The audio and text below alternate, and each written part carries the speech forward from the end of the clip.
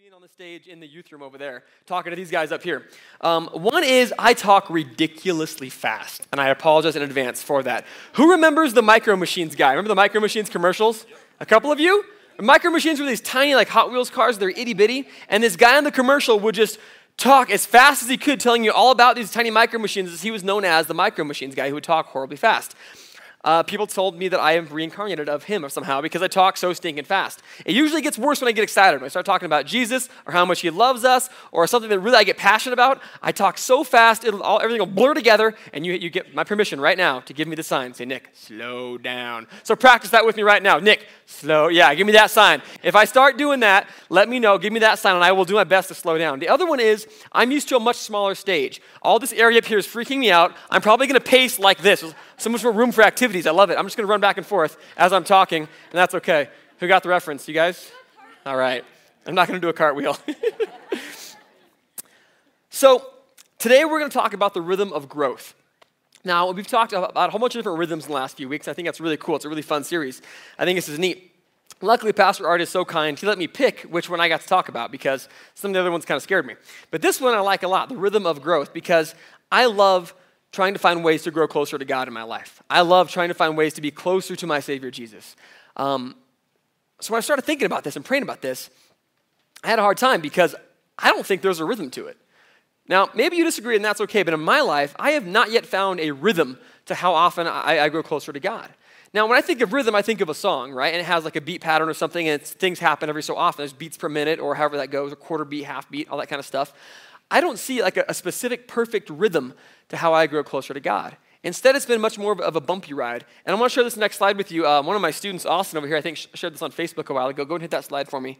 This is closer to how it looks to me growing closer to God. Your plan, like, yeah, I'm just going to start growing closer to God. It's going to be great. His plan, nothing like that. There are pits and valleys and mountains and areas with a little bit of blue water and a boat and storms and a bridge and all sorts of other stuff. That is so much closer to how I've grown closer to God and how most people I've seen have grown closer to God. If you're closer to the bottom, can you shake your head at me like, yeah, that's kind of how it goes for me too.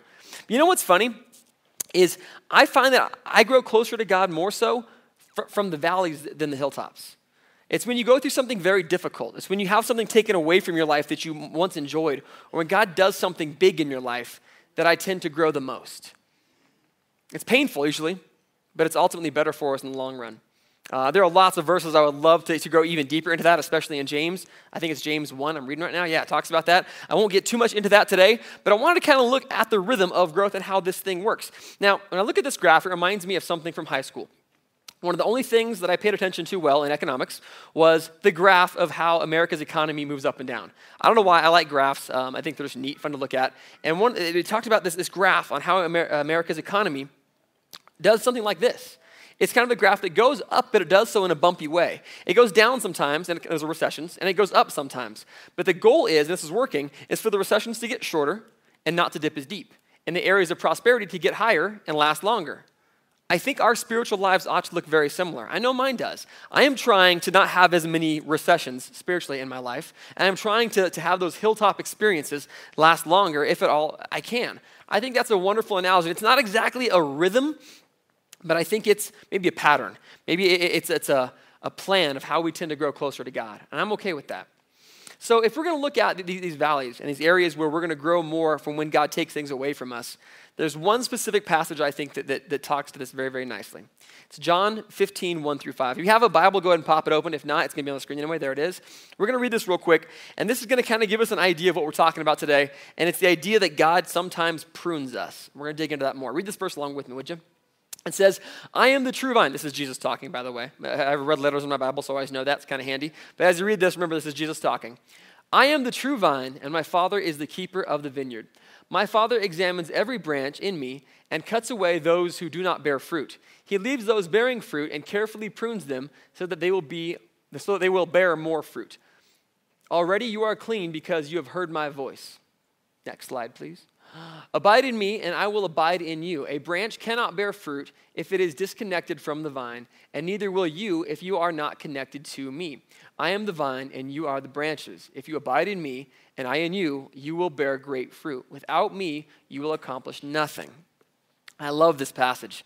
There is so much to this. Literally, I think we could spend like 6 months studying just these 5 verses, and that would be cool. We're not going to do that. I'm going to try to cover it in about 30 minutes, but we're going to do it. I talk fast. It's okay, right? So we're going to try to really figure out what it means to be pruned. That's the main chunk of this passage I want to focus on. Now, of course, it's talking about we cannot bear fruit. We cannot do things for God without Jesus. Quite literally, we are useless or in some ways in wrath or against God until we have Christ in our lives. He's talking about that. When we are with God, when we are abide in the branch, which is Jesus, we can actually do things for God, which I think is really, really cool. But the key is to this that I want to look at is what it means to be pruned. Now, real quick, I got another slide for you. I want to look at the cast of characters. As we move forward, we need to know what these things represent. This is kind of a miniature parable, and so a parable is like a parallel. He's paralleling an analogy to our lives. So the vine, obviously, is Christ. He says that up front. I am the true vine. So the vine is Christ. The gardener or the vine dresser, I've seen a lot of different translations for this, but the guy that's doing the pruning here is obviously God. Branches are us. We are believers. We're the things that get to bear fruit. We get to bear fruit for God. And lastly, fruit. This is probably the trickiest one I definitely want to identify. Fruit are good works. Fruit are things that we get to bear that actually help the body of Christ, that actually help people come to know Christ, things that actually help God. Things, I don't say help God, but things that serve God. Those are fruits. So if you're taking notes, you might want to write those down. They're going to become in handy in just a minute here. But I really want to focus on fruits for just a minute and how we identify them, how we know what fruits are. And I think the simplest and best way to identify those things would be the fruits of the Spirit. Now, I know a lot of people probably have those things memorized. Hit that slide for me. We got a verse that will show you what the fruits of the Spirit are. But before I read this, I want to tell you a quick story. Because when people memorize the fruits of the Spirit, a lot of people I know have this memorized, they often rattle them off real fast. Fruits of the Spirit are peace, joy, love, patience, all that kind of stuff. And it's great. It's wonderful to memorize this verse or memorizing the fruits of the Spirit. But sometimes when verses get memorized and repeated back, they tend to lose their meaning.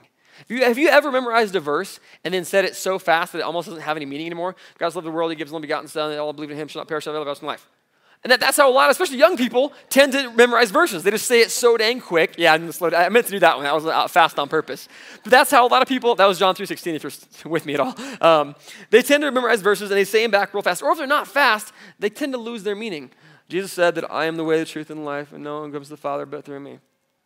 Did that really do anything for you? Not me. So here's what I did. I was in California, had a group of disciples, some really cool high school guys I loved, good dudes, and we would challenge them to memorize verses each week. Well, the memory verse was John 14:6, the one I just said that you probably don't remember because I made it sound really boring. So I would challenge my guys. They would say it like that. So when you memorize a verse and you recite it back to me, I want you to remember that you're proclaiming the power of God. These are the true living words of God right here. And don't you dare come back and recite them like they're the alphabet. These are things that your Lord and Savior are saying. I want you to say them with conviction, like you mean it, like you know it, like you're living it. So one student in particular took me very serious. His name was Jamie. Great kid. He comes back, and we hadn't really talked. We talked about that the week before. And so the next week comes up, and I hadn't said it again. I hadn't said the whole conviction thing. I said, hey, who's got your memory verse memorized this time? Jamie goes, I'll do it. All right, cool, man, go ahead. We're all sitting down. He stands up, kind of puffs his chest out and goes, and Jesus replied, I am the way, the truth, and the life. No man comes to the Father but through me. Like, Jamie, that was fantastic. No, I'm applauding Jamie, not me. It was amazing. I was like, dude, you just nailed it. So when we read some of these verses, do me a favor. Let them sink in. Read them slowly, which is hard for me because I want to talk fast. But actually give these things the authority and the power that they come with. We're going to talk about the fruits of the Spirit. These are things that God lets us produce for him, which is kind of a conundrum, but a good one. So as you read this, stick with me here because these are some powerful, immense, awesome words. Galatians 5:22 and 23 says, the Holy Spirit produces a different kind of fruit, unconditional love, joy, peace, patience, kind-heartedness, goodness, faithfulness, gentleness, and self-control. You won't find any law opposed to fruit like this. I think this is the Voice translation, so if you memorize them in a different translation, that's totally okay. They're the same words, they have the same power, and we're going to dig more into these in just a little bit, but I want to make sure we understood clearly that these are the fruits of the Spirit. When John 15 talks about as Christians, as believers, we get to bear fruit. It's not using that word lightly. We get to bear fruit means we get to do something awesome for God. Let us not take that lightly at all, but let us have a full perspective on how powerful these words are and how awesome these fruits are. So, as we're looking at the rhythm of growth, I'm looking at this from the perspective of being pruned, because the verse says that if we are pruned, we can bear even more fruit, that we get to be even more productive for God. which I think is fantastic. And that's something I definitely want in my life. I want to produce more love, joy, peace, patience, that kind of stuff. Those are things that I would very much so like to have. And if that means cutting some things out of my life so that I can have more of those, I'll take that. See, that's the analogy. If you look at a vineyard or a grapevine, I just found that I have grapes in my backyard. I didn't even know that. Isn't that funny? I was preparing for this message, and we're totally redoing our backyard. I'm like, hey, I think this is a grapevine.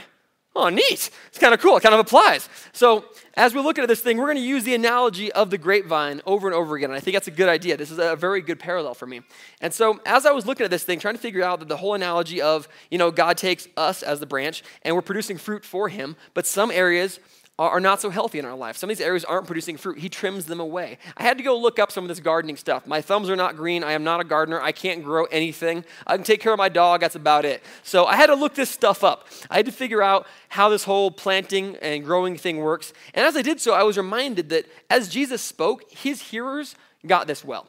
People he was speaking to, how does that make sense? The people he was speaking to totally got this. Some of the commentaries I looked up said that they were probably walking near the temple, and there were often vine branches hanging down from the temple. So it's very possible that as Jesus was speaking, he was showing his disciples, look, grapes, I'm talking about these. They totally got it. Growing vineyards and that kind of stuff was very, very common back then, so Jesus was probably the best person ever at using simple, good analogies that people understood. I wish I understood this a little more. I've never grown grapes before. I guess I'm going to start, apparently, because we have a grapevine in our backyard. But it made a lot of sense to them. But for me, I had to do a little bit of study. So as I'm studying this whole idea of pruning away dead areas so that the fruitful areas can become even more fruitful, I figured out, this is simple biology, but it took me a little bit, there are 3 things plants need to grow. And we're going to look at these things and try to parallel them to our lives. 3 simple things for photosynthesis to take place. That's hard to say. Photosynthesis to take place. So the 3 simple things that plants need are water, sunlight, and soil. Hit that first slide for me. I want to compare water to money in our lives because a plant gets a lot of water sometimes, other times doesn't get as much. But a plant doesn't always know how much water it's going to get. There are some times when it's a plenty rainy season and the plant has plenty of water, and if it wastes some of its resources on the dead areas, it may not be that big of a deal because there's still plenty of water to produce and hydrate the fruits of the same vine. I think the same thing's true in our life. I think sometimes money in our lives, we don't know how much we're going to get or how well we're going to be able to allocate it in our life. There are some things that might take up tons of our money, but it's okay because we're actually making pretty good money right now. I hope. That would be nice. But if we look at this carefully, I think sometimes there's not as much money in our life. Sometimes we don't know when this is going to happen. Sometimes we don't know when we're going to get fired, when there's going to be a recession, when you're going to have a huge bill for your house or something, or you don't know when you're going to win the lottery. Wouldn't that be great? We don't always know if we're going to have a lot of money available in our lives. That's why I like to parallel this one so nicely to water, because plants have the same issue. Now for me, there was something in my life some time ago that God pruned away, something that was taking up a lot of my money. It was paintball. Now, I love paintball. Paintball is a ton of fun. You get to shoot people with paint pellets, and they hit you, and they splat, and they leave a bruise, and they actually hurt. So it's like you're actually scared to get shot, which makes it that much more fun. It is just an absolute blast. I love this hobby. It was so much fun for me. In California, I actually worked at a paintball course. I was a referee there, and eventually we got so into it, me and some other guys, that we ended up joining a league. It was a semi-pro league. So I was on a team that was actually very, very competitive. We got into it, man. We played once a week in this league team we played in, and we had to buy the good paintballs. The cheap paintballs are $40 for a big old box. The good ones were like $80. So I started spending about $80 a week just for the paintballs. Then the guys on my team, man, they were competitive, and they had these fancy paintball guns. Mine didn't quite match up. I had a Bushmaster 2000. That's a big deal to me for some reason. And I started just pouring money into this paintball gun. I would upgrade every single part on it I could to make it function more effectively for me so we could be a better team. I ended up putting over $1,000 into the paintball gun, easily, over $1,000 into this. It's a paintball marker. Here's the key, though. I am embarrassed to say that right now. I am embarrassed to tell you that I spent $1,000 on a paintball gun. This is how much God has changed me since then. Because back then, I would brag about it. Yeah, I've got a Bushmaster 2000. It's got an upgraded regulator. It's got a new, I don't want to say Duck Dynasty. Mighty Duck tank was what it had. It's got all these fancy things. I'll tell you all about it. Halo B Hopper, all this stuff. And I would brag about my $1,000 paintball gun because I thought that was cool. But today, it embarrasses me to say that I spent so much money on somewhat of a frivolous hobby. God pruned that area of my life rather harshly, but I'm glad he did because there was no fruit coming from me playing paintball. There can be. I'm not saying paintball is evil by any means. I think it's awesome. But for me, in the league I was playing in, it wasn't beneficial. The guys that I played with were frankly pretty poor sports. After the game, if we would lose, there would be some choice words for the other team. I was trying to be a good example to, hey man, good game, guys. The rest of my team, they were not saying that. They were not giving high fives. The guys on my team, I was trying to kind of share my faith with them a little bit, talk to them about some more important things in their life, ask them how they're doing, how their relationships are. They weren't interested. They just wanted to shoot people with paintballs and go home. And it wasn't bearing any fruit at all. You look at the fruits of the Spirit, none of those things were coming from me playing paintball. And so our course closed up, went bankrupt, and it was literally no more. It was just done. Our team dispersed. There was no other paintball course within 2 hours from my house, so it became impractical to try to keep playing. And that was something God literally just pruned, I like to do the sniffy motion, pruned right out of my life. It was gone. I'm thankful that it was. Not a long time later, I had the opportunity to spend my money in some much more productive ways. A good friend of mine who was just becoming a believer. I've known him for a long time. I actually worked with him at the paintball course some time ago. He started to become a believer. He started to believe in Christ for the first time. He was getting into him. And this guy, it was really cool just to see him just kind of take off. You ever see somebody start to know Christ and all of a sudden, it's like this little firework explosion going off, and this is cool. And Jesus died for our sins over here. And then Peter was really cool, and he was going nuts over. I love that. He was doing that. And it was really cool to get a chance to talk to him. Unfortunately, I had to move away. I moved to Arizona. But he calls me later on. He calls me, and we're talking about his faith on a regular basis. And he says, hey, I think I want to go on a missions trip to Africa. I'm like, whoa, it's a big step. You sure you want to do that? Yeah. It's like, I just found this whole thing out that we don't have to go to hell. We can have Jesus in our lives and go to heaven because he died on the cross for us. I want to go share that with people now. I'm like, oh, then go, man. That's awesome. We should totally do that. And so he ends up writing me a support letter, as often missionaries do. They'll write letters asking for funds to help support them go on these trips. So I had a little bit of extra money. I was able to help support my friend. I'm very proud to say that. I used to be proud to say I've got a $1,000 paintball gun. I've been pruned. God's helped me grow. And now I'm proud to say that I was able to help my friend get to Africa and share Jesus with some people. It's fantastic. For me, that's growth. That's being pruned in the right way. Another friend of mine was starting a church, which I thought was fantastic. I had to help him start a church a little bit. Or one of my favorite ways to use money as a way to produce fruit, 'cause I think we can do that, is to just go to lunch with people. I love finding people and just say, hey, let's just go to lunch. Especially for guys, I think this is a big one because guys are notoriously bad at talking. We do not like to sit down and say, hey man, how's your life going? How are things going with you? We're just bad at that. We just talk about superficial stuff unless you can get guys to actually sit down and not have anything distracting going on. Eventually, they'll have to start talking about something remotely interesting. So we start talking about family and faith and what's God teaching you right now. That's a stereotypical youth pastor question, by the way. So I'll probably, if I ever sit down with him and ask you that, hey, what's God teaching you right now? I think it was Chad who had a pre-canned response for me. I've been asked that for a long time. And he had this full response laid out because he knows that's the stereotypical youth pastor question. But one of my favorite ways to grow with people is to spend money on lunch. Not an expensive lunch, but or even coffee. Just have a chance to sit down with somebody and ask them about their life. What's God doing in your life right now? What are you struggling with? Those are ways I think we can produce fruit quite easily and can be infinitely more productive than a useless paintball game in my area anyway. And the next one I want to look at is sunlight. Now, plants, of course, need sunlight to grow. And I like this one a lot compared to energy because you only get so much of that per day. Every day you get, 14, 16 hours of sun? I have no idea. I'm guessing on this. But you only get so much. There's only a very specific, limited amount that plants get per day.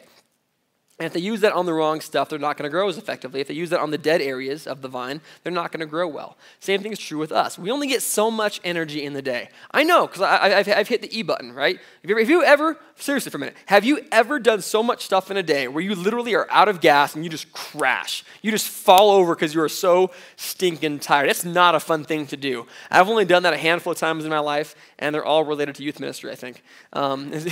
Usually when you do an overnighter, you spend 24 hours with students, you do a bunch of crazy stuff, and then you get home at 9 in the morning, and you just fall over into a coma, and it's the best sleep you'll ever get. That is running out of energy for me, and it's fun, but it's scary. God had to prune something out of my life in this area as well.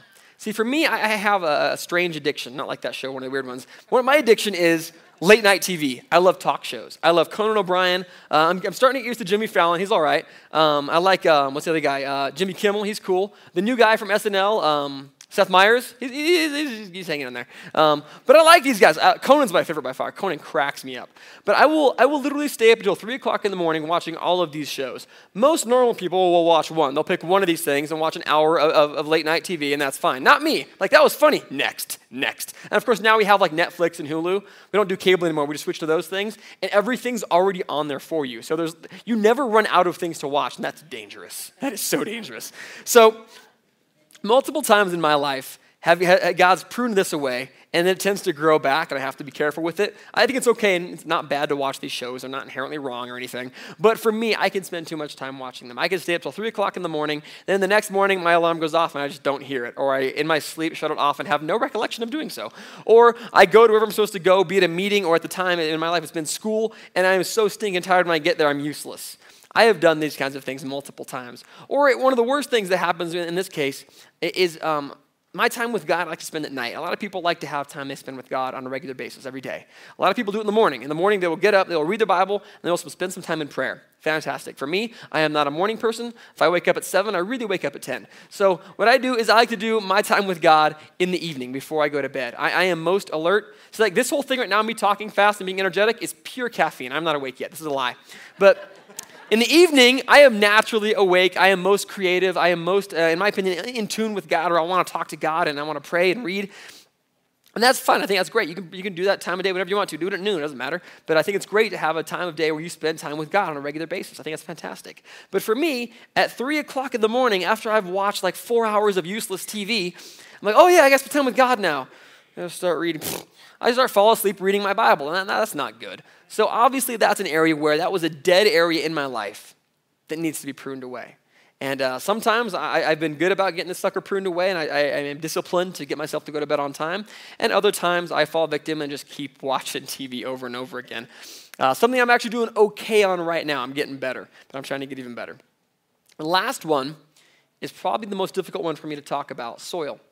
Now, soil for me looks a lot like time, and I'm glad Nikki talked about this earlier, because when a plant grows or hatches or whatever, I don't know what the term is, when it comes into existence, when a plant sprouts, that's a good word, right? Sprouts, we'll use that one. When a plant sprouts up for the first time, it has only the amount of soil that's around it. It cannot get up and walk away unless it's in the Lord of the Rings. It's a tree. Those things are cool. But normal plants that aren't Tolkien-based, normal plants cannot move. They are stuck right where they are, and they only get the amount of soil that is currently allocated to them. I think the same thing is true with us. We only get so much time in this world. Nikki talked about it beautifully in that poem. That was wonderful. We only get so much time on this earth. We're not going to get any more. We only get to use it exactly how we use it right now, and that's it. It's done. It's over. Which is why when I reflect on this, it's kind of scary to me. I'm like, man, what am I doing? Why am I watching so much late night TV? That kind of stuff, because I think I should be doing so much more with my time. Well, there's an area of my life that was sucking up my time unfruitfully, and God needed to trim away. For me, that was the fire department. I pursued a lot of careers before I finally gave in to God's call to being a pastor. One of them was emergency response. I went for the police department for a while. Really liked the whole law enforcement atmosphere, but didn't like some of the things that came along with it. And finally thought I had found my calling in firefighting. So I took the fire science classes in college. I went to the fire academy. I eventually got hired at a fire department as a reserve firefighter. Now, as a reserve, that means we would get paid, and we would work regular shifts. We would do 24-hour shifts at the station. We just weren't full-time. So we were a regular firefighter. We just didn't get full-time hours. And it was fun. I enjoyed it for a while. I enjoyed being a firefighter. I love emergency response. I love thinking on my feet, and I love helping people who are in need. So this was like right up the alley for me. A lot of things about the job I absolutely loved. But there's one time in my life I can think of when all of a sudden firefighting and kind of ministry kind of started to come to a head and started to clash. We were at a fall festival in California, and we were on a hayride, me and my whole life team, our life group. There's a bunch of people there. These are people they were my church body. They're my church family. I love these people. I really enjoyed spending time with them, and there was fruit to be seen from spending time with them. And we were all on this on a hayride. It's a ride where they have like a big trailer, they put a bunch of hay bales on it. You sit on the hay bales, the tractor pulls you around, and you look at scary and funny and goofy stuff. And it was dumb, but it was fun. We were having a good time. We were all joking about it. And I've got this radio I wear on my belt for being a reserve. All of a sudden it starts going off, and I'm hearing about a structure fire. We're talking about a structure fire. It's not fire. I'm like, ooh, I might get called to this one. Cool. all of a sudden this tone goes off. There's different tones that mean different things. And it says, all reserve firefighters, structure fire at this address. Please respond. I'm like, sweet. So I literally jump off the hayride, go sprinting towards a car, and my whole life team thinks it's awesome. Yeah, Nick, go get him. Like, they're happy for me. I felt kind of cool, right? I'm a firefighter, get called to a fire. I'm like, yeah, I'm going to the fire. I think I'm real cool. I go to the fire. We put the structure fire out. Nobody got hurt. Luckily, everybody got out okay. And it was fine. It was cool. And I came home that night smelling like smoke. And it wasn't until that night that I realized that I just took away time from my church family to do something that was ultimately unfruitful. Because firefighting, much like paintball, was an area of my life that was fine. It can be healthy. But for me at that time in my life, was not fruitful at all. So the guys that I worked with in the fire department were some good guys, but they were really, the younger guys especially, were really into working out a lot and wearing their fire uniform to pick up chicks, and it worked pretty well for them. I was engaged at the time to my beautiful wife, and so I wasn't into that, and these guys were ultra competitive, and man, these guys wanted to live for the fire department. I mean, they were literally all about firefighting. I was not.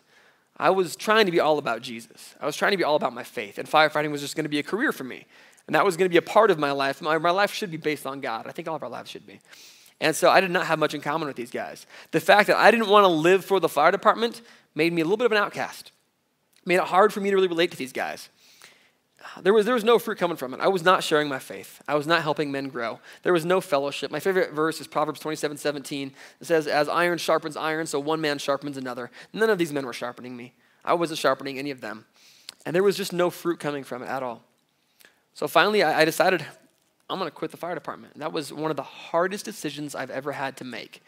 It was extremely difficult. Because everybody around me sees firefighting as a noble, excellent career. And I think it is, by all means. And so most people around me were telling me, Nick, you're doing great. Be a firefighter. That's awesome. But a few key people like my wife, people like a couple of my mentors could see, Nick, you're not happy, are you? How could you tell? Like, you're not really talking about the fruits that are being produced from being a firefighter. You're not sharing your faith with people. You're not helping people grow. You're not doing the things God called you to do. Yeah, I think you're right. And so I quit the fire department. It was extremely difficult for me to do. But shortly after, I was serving on youth staff, a youth volunteer at my church. The youth pastor there took a job elsewhere and had to leave. His position became open. I applied and got the job. I became a youth pastor and haven't looked back ever since. Probably one of the best decisions I've ever made. Right next to accepting Jesus and marrying the perfect woman, then it's going to youth ministry.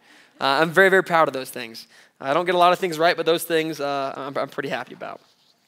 So we're going to wrap up here in just a little bit, but we looked at those three areas that plants need that we can look at as parallels in our life that we can use to bear fruit. But for a second, I want to look at the dirty areas of a vine, the areas that obviously need to be pruned. Hit that slide for me if you would.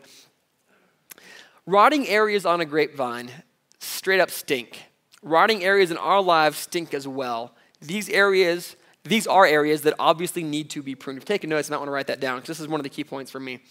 Now, being from California, I got to see a lot of vineyards. We would drive by vineyards all the time, and some of them actually smelled kind of good. You have your windows down, you could smell a vineyard. It smelled kind of sweet. It's kind of, oh, that's a good vineyard. Delicado was one right near our house. It was fine.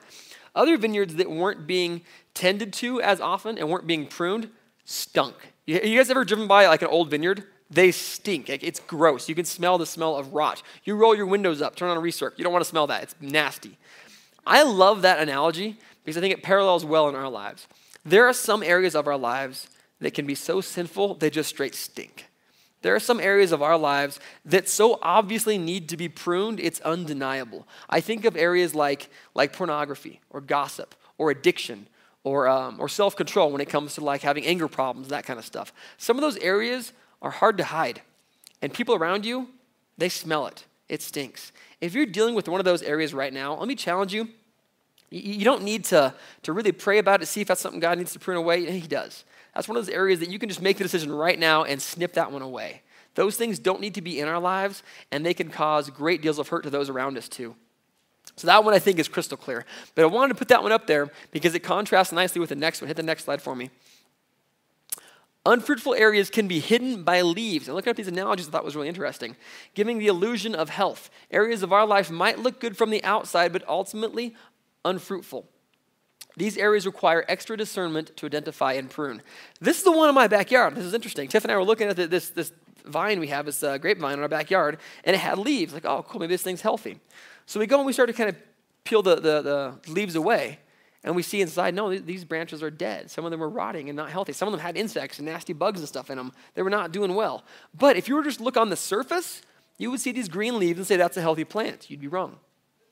I think the same thing is very true about our lives. I know I'm able to hide my sins sometimes. I know a lot of people that are as well. Sometimes it's not very hard to put on a good front, to have some green leaves on the outside, to look like this area of my life is healthy. But in reality, if you peer into it a little bit deeper, you can find that it's not. I don't want to get into too specific examples of that, but I'm guessing if you have something like that in your life, it's probably already coming to the front of your mind. We're going to get more on that in just a second. So I'm asking a lot. I'm asking that you consider having part of your life pruned. I'm asking in a minute here that we're going to reflect on and see if there's any areas of your life that might need to be pruned away. And I can tell you right now, it's not easy. It's not fun. I did not enjoy having paintball taken out of my life, nor late night TV, nor firefighting. Those were hard things, but I am ultimately much happier now that they are. I'm able to produce more fruit now because those things are gone out of my life, and I'm thankful for that. But if I'm going to ask that of you, then it better be worth it. So real quick, I want to look again at those fruits of the Spirit. Like I said before, I don't want you to take those things lightly. Please put the fruits back up there. Benefits of pruning are love, joy, peace, patience, kindness, goodness, faithfulness, gentleness, and self-control. See, I talked too fast and they lost their value. Let me dissect a couple of those real quick. And think about this with me. Think about the word love up there. Or in the version we just read, it said unconditional love. That's agape love in Greek. Really, really powerful word. Think about it very carefully. Don't just read over that quick. Think about the word love. If you could have more love in your life, would you sacrifice some of the unfruitful areas? Now really think about that word. Think about people who you really love in your life. Your kids, your parents, a spouse, good friends. Think about that. Think about the times you've enjoyed with them most. Think about seeing your kids grow and become healthy in the way they treat people and becoming nice young men and women. Think about all the awesome things your parents have taught you. Think about the love you've enjoyed in your life, wherever it comes from. Think about that love. Do you want more of that? I do, of course. Well, how could you not? Like, take a second to really think about these words. These are fantastic, powerful, awesome words. If I could cut away silly things like paintball to have more love in my life, absolutely. I would take that in a heartbeat. Joy. Now, joy is one of the tricky words that's easily misconstrued what it means. Some people think it means a parallel to happy. It means you're happy. No, it means something a little bit deeper than that. I did a word study on joy some time ago, and I found that joy is a forward-looking to the fact that we're going to get to be with our God when we die. That eventually we're going to be in heaven with God. And when you really have a good perspective on that, it gives you kind of I don't want to say the warm fuzzies because that sounds superficial, but it makes me have this goofy looking grin I get right now. When I really think about the fact that we are someday going to be in heaven with our Creator as He designed us to be, that's going to be awesome. When we really have a healthy perspective on that, that is joy. Sometimes in my life I have a better perspective on that, sometimes I don't. But if I could have things pruned away so that I could be closer to God and feel more joy in my life, I would take that in a heartbeat. One of the best ways I like to think about joy, because it's kind of a hard thing to personify, is when you really have joy in your life, the little things don't get to you. The smaller things in your life that bug you or frustrate you don't become such a big deal. For me, little confession of a youth pastor here, I deal with road rage. When people cut me off, it drives me nuts. My steering wheel must be made of something really strong because I squeeze it so hard that I think it's going to snap sometimes. So sometimes when people cut me off and whatnot, I'm trying to peel my steering wheel off. Other times when I have joy in my life, when I'm really reflecting on how much my God loves me, to send His Son to die for me, and I get to be in heaven, and somebody cuts me off, my teeth don't grit quite as hard. I don't seem as angry for quite as long. And the things that usually get me so upset don't get me nearly as angry because I know there's something so much bigger and how trivial and petty my little angry driving habits become. I'm not going to go through all these. It would take too long. We could. It'd be fun. But I'm just going to hit peace, the last one, because this is one of the most important ones for me. Because peace is a word we don't think of as being a fruit of the Spirit very often. We don't think of, I'm producing peace. That just seems kind of weird. But if you really think about peace in contrast to what the opposite would be, think about turmoil. Think about being at odds with someone. Think about being at a point where you are arguing or frustrated or angry with someone in your life. Maybe a family member, maybe a coworker, maybe a spouse. I hate those feelings. I hate having animosity towards somebody. I mean, I don't use the word hate very often, but I absolutely hate that. I hate thinking that somebody else is thinking ill of me or that I think that I'm at odds with someone. I will call that person, hunt them down to talk to them, to get it resolved as soon as I can because I do not want to feel like that. I absolutely hate that feeling. And you don't really value peace until you have real turmoil in your life. I bet if you think of right now, yeah, peace is great. I like peace. But when you think about it in the contrast of what the opposite would be, or when you're actually in the midst of having that turmoil in your life where you're absolutely frustrated and angry with someone, I can't believe they would say or do that. When you have that going on, I bet you desire peace then, don't you? I do. I would absolutely love to have more peace in my life. And if I could have more of these things in my life by pruning away some of the other things, by all means, I would take it. Absolutely. So, just a minute here. I'm going to be quiet for about 10 seconds. It'll seem like an eternity for me. And I want you guys to think about, I want you to really think about, or if you want to, pray about an area in your life you think might need to be pruned. Take a few minutes and really just kind of consider what needs to be pruned out of your life. And it can be something that looks kind of healthy, like the green leaves, or it could be something that is obviously rotten and stinky and needs to be gone. It could be one of the big crazy things, like a career choice for me. Or it could be a fruitless hobby like paintball. Or it could just be a TV show that's taking up too much of your time. I don't know. In your life, it could look totally different, and that's okay. But I want you to take about 10 seconds right now in silence and just think about something that maybe God wants to prune from your life. Let's do that now.